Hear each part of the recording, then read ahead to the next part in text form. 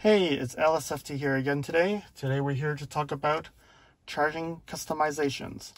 So this applies to the NX450H Plus of the plug-in hybrid, because that's the only vehicle that can actually put the plug-in. So one thing that you need to do is you go to the gear and you go to the vehicle customize. Under here there's an option called charging. So under here, you can see that the charging current, right now it's set to max. You have the option to change it to 16 amps or 8 amps. The 6.6 kilowatt charger will allow you to show the 16 amp selection. If not, you will not be able to see that option. It gets a little bit confusing because when you look at the manual, and the manual says 12 amps, 16 amps, and 32 amps. But then in the selection, you only see max, 16 amps, and 8 amps. So why does that? What does that really mean? Before we dive into that question, let's look at the details of what's in the manual. So the home source, power source, is really your regular plug for 120 volts. This is really more for the North American market, because in other places it's 240 volts as a home power source. Using that, it will charge at a 12 amp current, and it'll take approximately 12 hours to fully charge the vehicle. And when you're using a 240 volt AC adapter, so usually the dryer port, the dryer plug that you have in your home, it can charge at 16 amps for 4.5 hours and 32 amps for 2.5 hours. So again, the 32 amps is only when you have the 6.6 kilowatt charger, and if you only had the 3.5 kilowatt charger, then you can only charge at maximum 16 amps. You have to keep in mind that these are maximum charge currents and also an approximate time, so you could charge a little bit longer due to weather and all the other conditions. It gets a little bit more complex when you talk about the European market, and there are two different home source power sources. So the countries that are not France, Finland, and Switzerland uses an AC 230 volts, and their default charging is 10 amps. And it takes about 7.5 hours to fully charge. For France, Finland, and Switzerland, it's also 230 volts, but their charge is only at 8 amps, and it'll take approximately 9 hours to fully charge. So then when you look at the AC charger, cars that have 3.5 kilowatt, the max charge is 16 amps, and it takes approximately 5 hours to fully charge. And when you look at the cars with the 6.6 kilowatt, then you can max charge at 32 amps, and it'll take approximately 2.5 hours to fully charge. So for the Australian and the New Zealand market, they have something a little different. If you are part of their Encore Platinum, you would actually get a complimentary home charger installed at home. And that is why in their manual it only shows 230 volts, 32 amps charging at a 2.5 hours. I believe if you don't have the home charger, it will be similar to the 10 amp 230 volt, and it'll take 7.5 hours to charge in Australia. So we now go back to that question.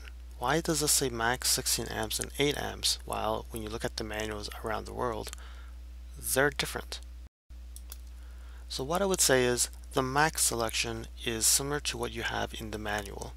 If you have 240 volts and you have a 32 amp charging capability, then max will be the best option.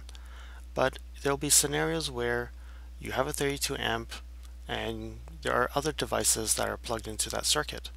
So when you plug it in and it trips, then what you'll need to do is you downgrade that charging so that you tell the car to only drag 16 amps and not the full 32 amps.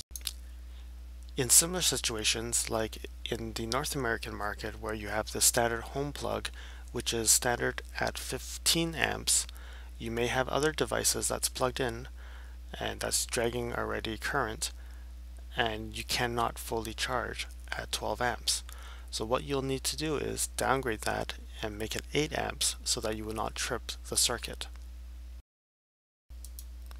I am no electrician, but I've been reading around and trying to understand why like we can only charge at a max of 12 amps and I have a 15 amp circuit.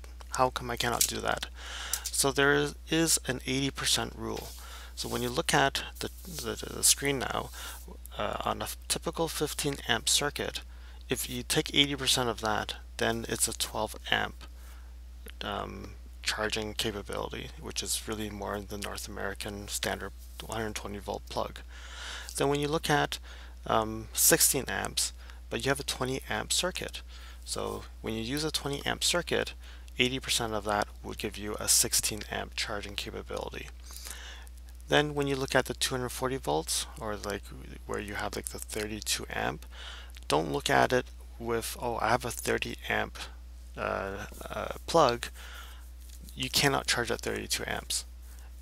You will at least need a minimum of a 40 amp circuit in order to get the full 32 amp charging capability, which is really the 80% of 40. Hopefully that will give you some insights of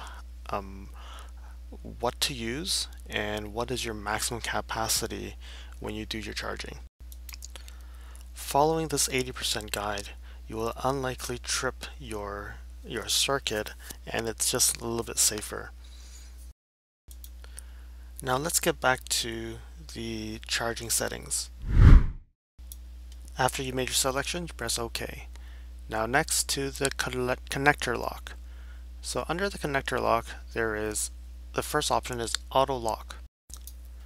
So auto lock is a default setting, and what happens is when you plug in the charger, it will automatically lock and it will not unlock until you unlock your vehicle. The next option is auto lock and unlock. So what that does is when you plug in your connector, it would automatically lock, and then when the charging is complete, it would automatically unlock. And then you can just unplug it without having to unlock your vehicle. And the last option is off, which means it would not lock at all. So I'm going to select it back to the default and press OK. So the last two options is battery cooling and battery warming. So what do these two options do? So the cooling is used really when it's hot outside. It's summer months and temperature is warm, or you've driven the car a lot and the batteries are warm. So what this will do is it will use the AC to cool down the battery packs before it starts charging and keep its performance so that you have the most optimal charging performance. And then the battery warming is the opposite. In the winter months when it's cold outside, it is a lot harder for the vehicle to charge when it's in cold situations.